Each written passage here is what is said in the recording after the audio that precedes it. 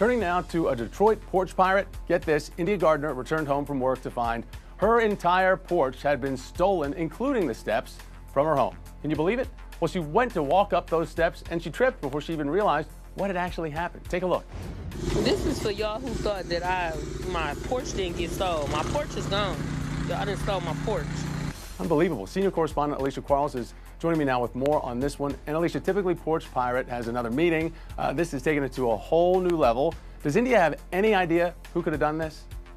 Thomas, she has no idea. She asked her neighbors if they could describe the porch thief or thieves.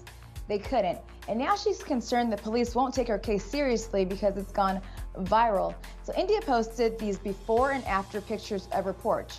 As you can see before, it was really pretty, it was green, she had railing on the side, and now Thomas is just a sad, large, empty space. She even has to use a ladder to get to and from her front door. Well, we spoke with India, and here's what she had to say.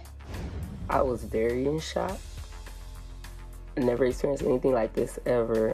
Detroit does have funny stuff happen, but this was just cruel. I don't know why somebody stole my porch. I think the next porch I get, I'm gonna chain it or something. I'm not really sure.